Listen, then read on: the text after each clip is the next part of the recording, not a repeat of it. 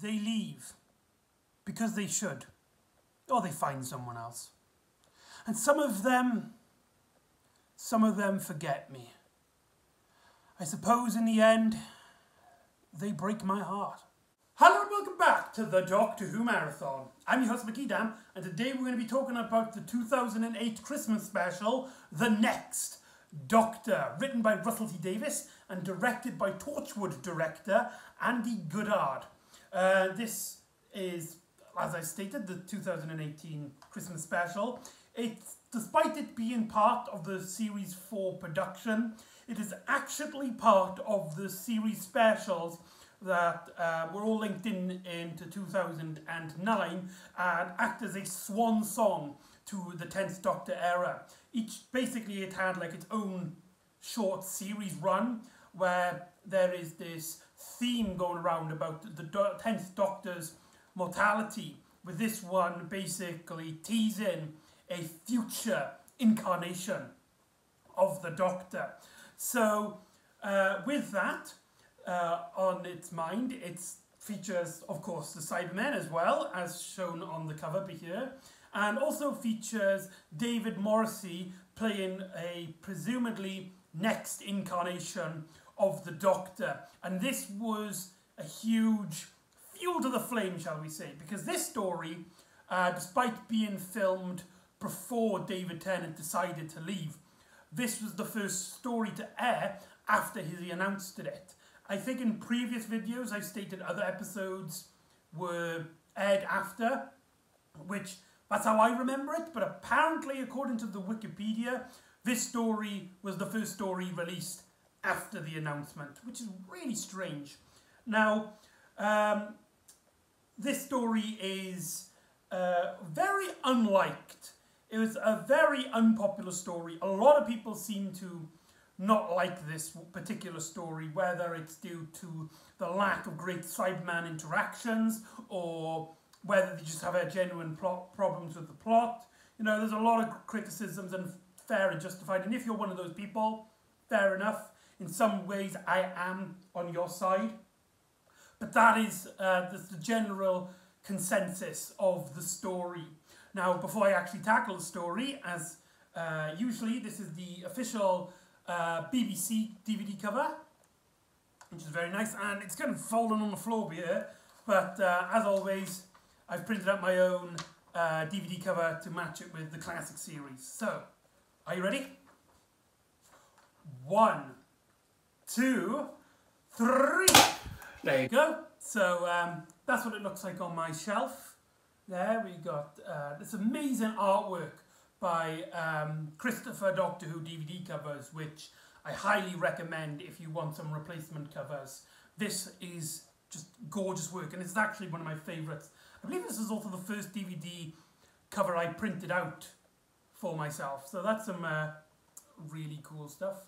Like David Tennant's sheepish face. Looking at this, his eyes look a bit strange. It looks like they've been photoshopped. That's very strange. I think it's just the photograph. And now here's the spine, if anyone is interested. With David Tennant there. I don't know why I did that in an accent, but there you go. Wow. And then here is the back. Sorry, the reflection there.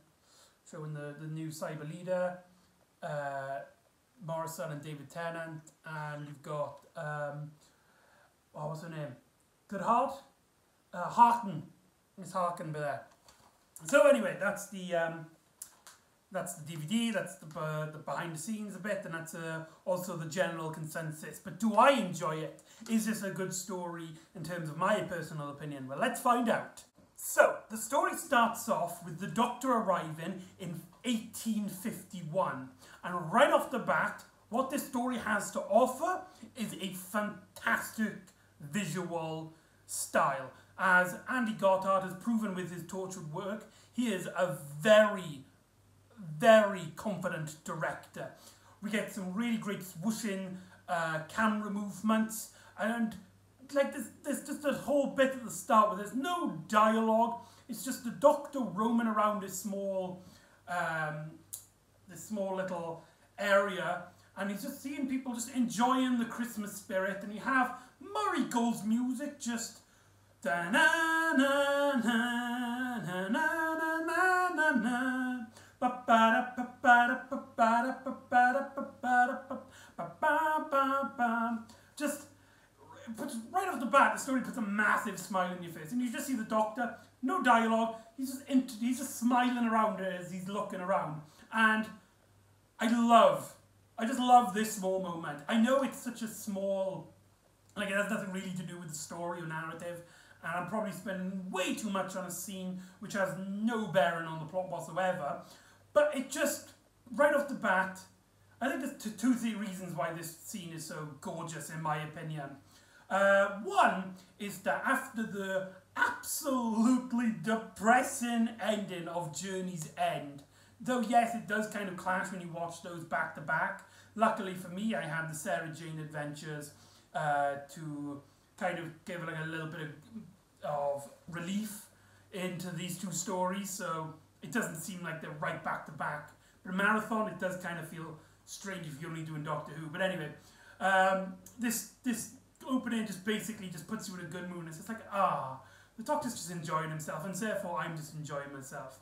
And also, this is my second reason, is that we finally just get to see why the Doctor does what the Doctor does. Why he travels.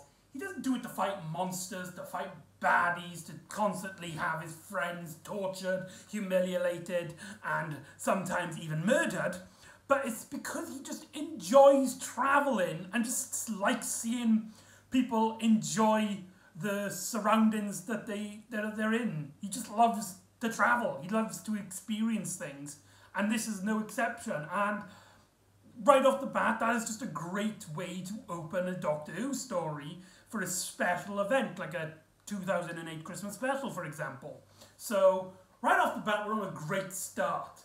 And I must be honest, I don't think anything really tops just the pure joy of that scene.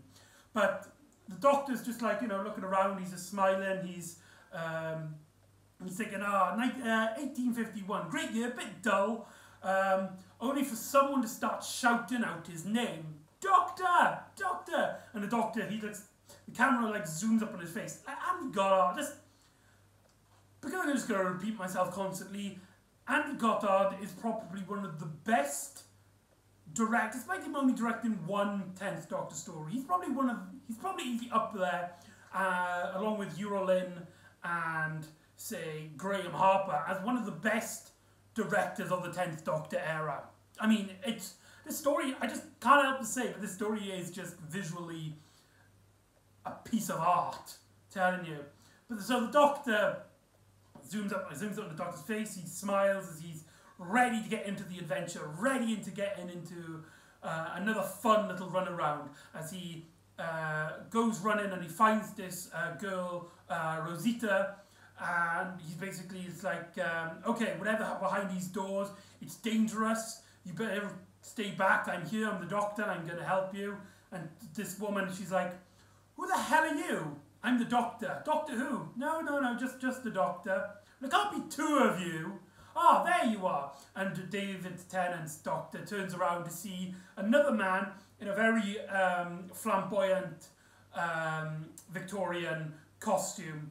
And that is David Morris's character, which we'll call for the moment the next Doctor.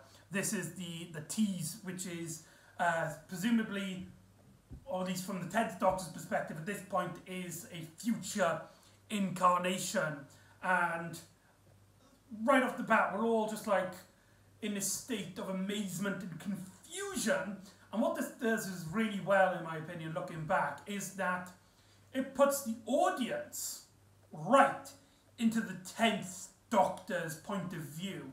This story could easily be one of David Tennant's, as the 10th Doctor's, most relatable story, because as he's confused, we as an audience member are also confused, because despite him having some gaps in his memory, he knows what the TARDIS is, he calls himself a Time Lord, and he presumably has a sonic screwdriver, although the audience don't get a good glimpse at it at the moment, as the 10th Doctor is all just wandering around and stuff. And then the pre-credit sequence ends with the doors that Rosita was screaming because she was trying to keep the door locked, opens up, and it turns out to be some sort of strange Cyberman-like entity, which gets named Shades in this story, which are like these,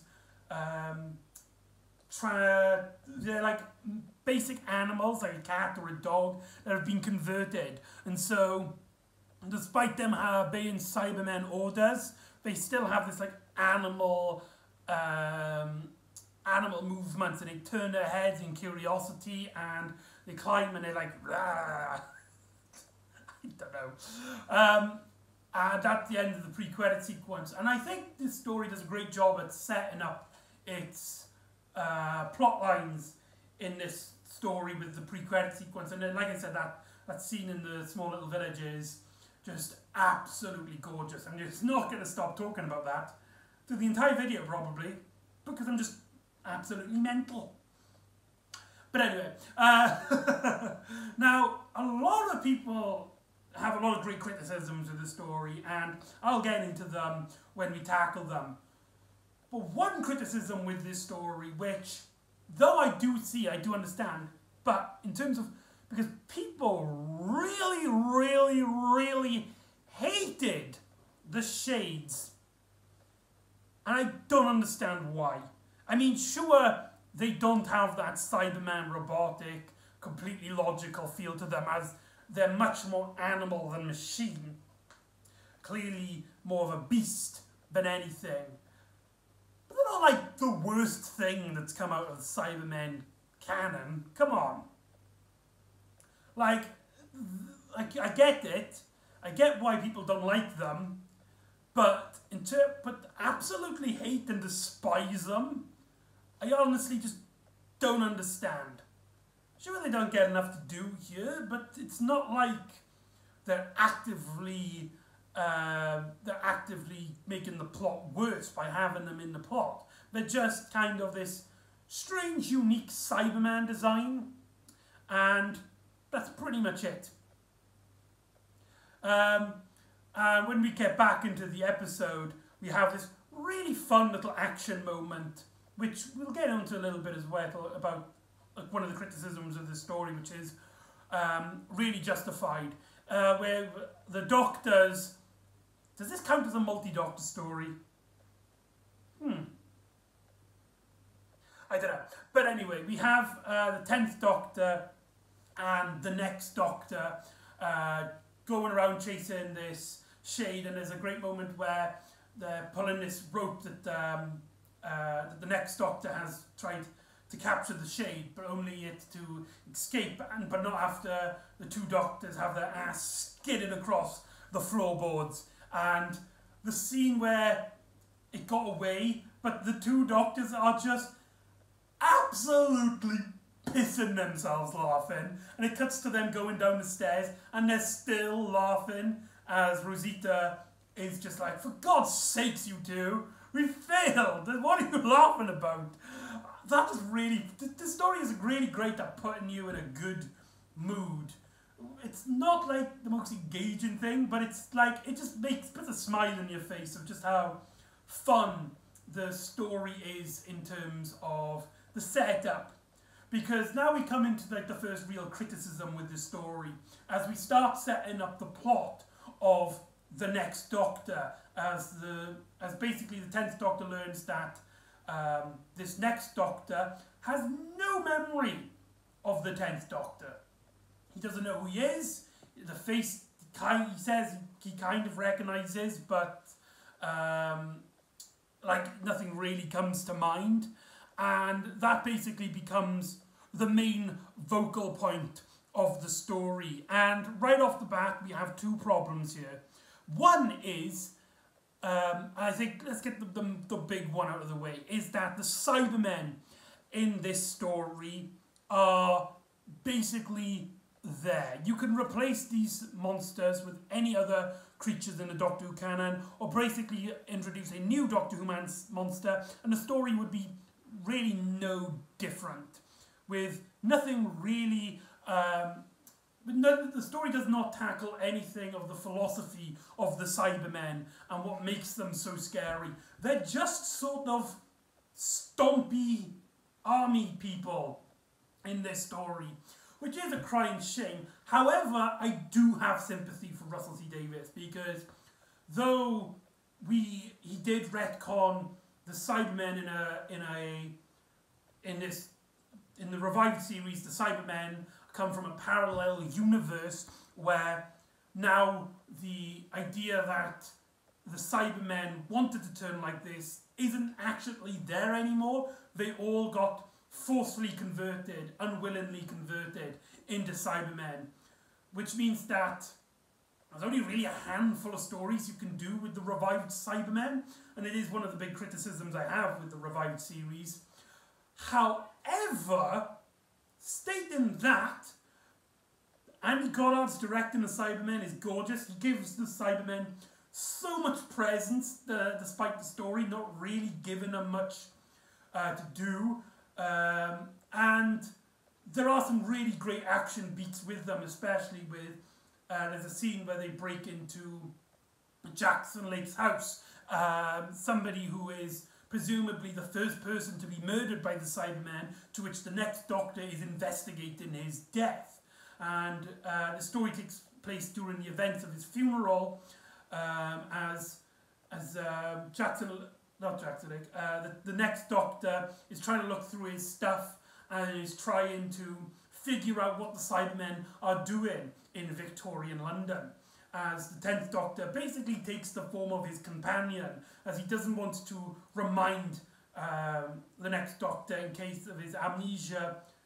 He says the wrong word, as he states. That's personally one of my big issues with this story, is that line with the Doctor's like, sorry, I'm afraid I shouldn't say, with amnesia you say the wrong word, and what the hell is he on about? If it wasn't for the fact that, with the plot twist later on, and you can't really push it with the fact that he's not, what we learn about him later on, in terms of the plot. But in terms of, from the 10th Doctor's perspective here, why doesn't he just keep pushing to remember this is his future incarnation needing his help? Why doesn't he push for the future Doctor from his point of view to gain his memory? I don't know, that's just me. But that does lead into another bigger issue, is that we get this really fun action piece moment with the two Doctors. We have this fun interaction. But then, throughout most of the plot after this, the next Doctor is completely overshadowed by his plotline of this memory he's having, this idea of him having his memory losses, and he's constantly paralysed by the fear of having his memories wiped and his getting out. Now, this leads into some really great scenes with, there's this great moment where the 10th Doctor he's gone to the 10th Doctor for comfort when they're investigating, as he kind of can see the 10th Doctor in his memories. And the 10th Doctor basically tells him that the answer could be in the fog watch that he's wearing, only as, which is obviously a reference to Utopia, with the stopwatch being what hides the Master's consciousness, and human nature as well, with the 10th Doctor also. And so he opens the fog watch only for it to fall, collapse to pieces, and turns out it's just for decoration. A nice little fog watch, like an ordinary fog watch. And I really like this setup, because you think it could lead into something, and then it turns out to be a red herring, and later on it will still be continuing on from being a big part of the plot, and I really like that little twist.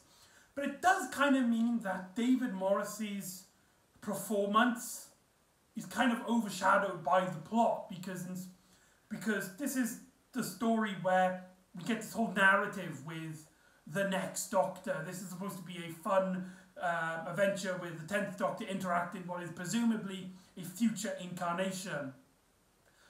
But we don't get to spend a lot of time with the two doctors' interactions. It's mainly this doctor suffering from this amnesia and basically just relies on the real doctors constantly. But there's not real much he gets to do. There's even a bit when they're in Jackson Lake's house that the Cybermen coming in and they start chasing after the two doctors, only for David Morrissey's incarnation to really just be sidelined as he's looking at this device that they have found, an info stamp, and is kind of like paused and puzzled at it, whilst the 10th Doctor is the one that gets the sword out, has a fun little action beat on the stairs, and announces that he is the Doctor. Take him, but leave this man alone. And so, yeah, and another big issue, because this story is called The Next Doctor. When you go into this story, that's what you would think the plot is about. However, we get the Jackson Lake scene, we get the info stamp. The Doctor then calls upon to see the TARDIS of the Next Doctor, only to be revealed that it's a air balloon. I'm trying to remember what he calls it. Traveling through, no, I can't remember, but it ends with in style, which I really like, and does lead into a very fun beat. And then the 10th Doctor is like, I've kind of worked out together now what has happened, and he basically, we have this monologue of what actually happened to the Next Doctor and how he came to be. That scene, which is basically like the twist, the reveal of what actually happened, the end of the mystery, is how Act 2 starts. The Next Doctor plotline only revolves around 1/3 of an episode called The Next Doctor. Do you see the issue here? And it's kind of a shame as well, because that's a really interesting plot. I can't remember if I personally fell for the fact that James David Morrissey was actually going to be the Next Doctor. I remember hoping he would, because he's just a great, fantastic actor, and the first half of this story really proves that he has the acting chops to play an incarnation of the Doctor. But it's only 1/3 of an episode of a special, which is kind of a bummer. And then after that, he's completely sidelined. So it turns out, spoilers warning if you're worried about that, is that Jackson Lake came to London for the winter time, only to find Cybermen in his basement, and has taken his wife and seemingly killed her and taken something else. And Jackson Lake picked up an info stamp and used it to attack and kill some Cybermen in self-defense. However, some of that information backtracked back into him, and that info stamp happened to be one about one particular Time Lord.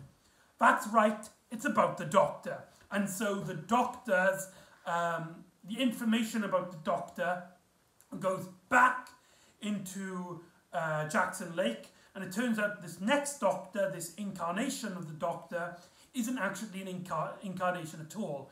It turns out to be Jackson Lake, and the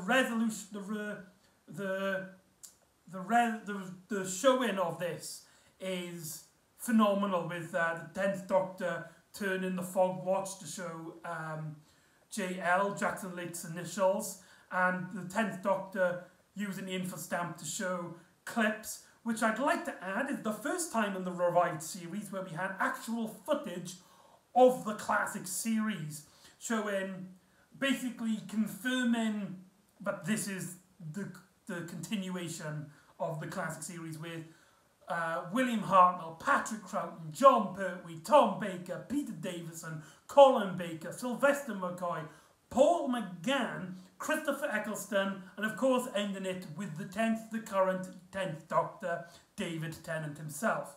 and that's where the resolution becomes. And that is really cool. And though it's like expedition, I can't say the word, explaining dialogue, David Tennant absolutely owns it, and it's clearly one of the best scenes of the 10th Doctor era. But it means after this point, 2/3 of the story, Jackson Lake gets nothing to do apart from really mope.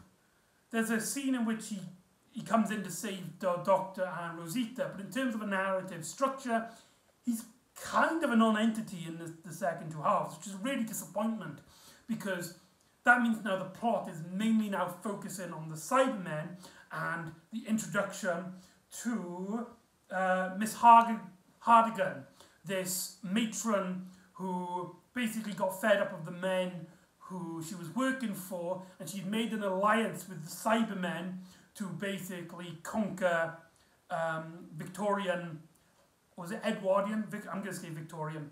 Victorian London, and she will become its ruler using Cyberman influence. Of course, they quickly betray her, but yeah, and so our main vocal story point is this dynamic, is the dynamic between the Cybermen and Hardigan. I keep looking at the thing to get her name. Now, the thing about Hardigan is, I personally enjoy the character, mainly due to the performance, I will admit. However, for clarity's sakes, a lot of people didn't like this character, seeing her as a one-beat, one-note character who we don't get a lot of backstory to really justify her character, and so she comes off as just this this shouty, mean-spirited lady for seemingly very little reasoning, despite really only, like, she does get like explanation of why she does this, but it's just like a few bits of dialogue which doesn't really give you the feel of what her character is going through. And so a lot of people don't like her character because of that, and I completely understand. In some ways I agree, most ways, in fact I do agree, but I just love the actress to hate it. And I think this is where the story really divides people in terms of what the general opinion is and what my personal opinion is, because I feel like in 2/3 of the story that the main interest of the story is with Hardigan and the Cybermen, and a lot of people weren't interested in that, and I understand, I justify it. So if you don't like the story for that, that's completely reasonable, that's completely fine. In fact, I agree in some regards, but I still like it nonetheless. It's so fun and engaging, and it really brings out the 10th Doctor's swashbuckling nature as he's hiding around, and you've got all of these cyber slaves bringing these children in, and the Doctor finds this massive factory, and he goes around swinging on the ropes, and he has the sword, and overall it's just, you know, it's just a big action-packed Victorian adventure, and it's just a lot of fun. And I think Andy Goddard is mainly the main reason why this story works so well, not really Russell T Davies, if we're going to be honest, because this story does have a massive problem which even I cannot defend. So basically, let me wrap up the story. The Doctor, Rosita, and Jackson Lake, we will call him now, they basically track down, as the Cybermen had taken the children to build up this factory, whilst the Cyber Leader, which, can I just say, the Cyber Leader design with the black face mask and the exposed brain like the Cyber Leader, Cyber Controller, sorry, absolutely stunning, and is probably one of the best looking Cybermen of the 2006 designs. But anyway, and what happens then is basically we learn that the other thing that was taken from Jackson Lake was his son, and he completely freezes, he completely panics, he starts in tears, He does try to go to the stairs, but explodes and he's made completely helpless. As the 10th Doctor goes up and saves the boy. As then the 10th Doctor then goes to the Jackson Lake's TARDIS, the air balloon, goes up and basically stops Hardigan, who's now being mind controlled by the Cybermen, who somehow her brain was able to be so strong that it actually overpowered the Cyberman's conditioning, and she becomes this emotional leader. She's basically still the same character, not really converted, only now she has the powers of a Cyberman in that regard. And so the David Tennant's Doctor uses this gun to revert Hardigan's memory mind control so that she's free of the cyber connection, allowing the Cybermen to basically have her. Well, that sounded really wrong. I don't know what that was. And uses a Dalek time, I can't remember what he calls it. It's not a dimension cannon. Dimension something which puts it through the vortex to harmlessly disintegrate. And that sounds like a great fun adventure. And I must be honest, I didn't have a problem with it until somebody pointed it out. This massive issue with the plot. Why didn't Jackson Lake be the one to save the day? Think about it. This story is building this plot line up that Jackson Lake, he was petrified, he's scared, and he basically became the Doctor because his mind just couldn't cope. And the 10th Doctor gives him this speech on how it just changed his memory, but it couldn't change the person inside you. That bravery, that determination, that investigating skills, that's all you, that's all down to you. And there's this whole other plot line as well of when we think of him as the next Doctor, he has this fear of opening the luggage, and he has this fear of going into the TARDIS, the air balloon, and riding it one day, stating that's like you'll only ride it when London is safe. And it seems to be building up this climactic conclusion where the character gets this determination, gets this story arc, his conclusion with having this brave moment where he either saves his son or he finally uses his TARDIS to fly up and tries to deal with the Cybermen. But nothing like that happens. In the final act of the story, he's got a complete non-entity. And it's a real shame because David Morrissey really deserves better. And it's something which I really cannot forgive the story for. Like, as much as I really enjoyed and had a lot of fun, blast with this adventure, that missed opportunity, an opportunity which I think the story was even felt like it was teasing. It felt like just a natural conclusion to the story just doesn't happen. And really takes the sails out of the plotline of the next Doctor, leaving it completely a 10th Doctor story. If that makes any sense as a criticism, probably not. And so the story ends with David Morrissey's Jackson Lake. They're having this debate about come to Christmas dinner because in memory of all the people we've lost. Of course, Jackson Lake is talking about his departed wife. There's this really fun moment where he goes into the TARDIS. Does Jackson Lake count as a one-off companion? I think that's up to... I personally consider it. I would love to see a Big Finish spin-off with Jackson Lake. Personally. If you think so, comment down below, please. Let's start a petition. Get David Morrissey onto Big Finish. We deserve this. And David Tennant's, the 10th Doctor, gives this speech about like how all of his people left him because I did it in the opening. And so the next Doctor, Jackson Lake, David Morrissey's incarnation, whatever you want to call him, invites the Doctor to dinner, Christmas dinner. It's no longer a request, it's a demand. And the story ends with them happily going off as the 10th Doctor is actually able to change his mind and goes to a Christmas dinner. And that's the next Doctor. Overall, this story is weak. I will admit that.